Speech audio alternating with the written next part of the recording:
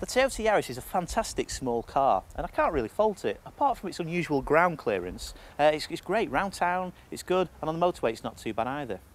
But one thing that's foxing me is these door seals at the bottom of the window, at the top of the door, where no matter how much you push them down, they keep popping back up again when you put the window up and down.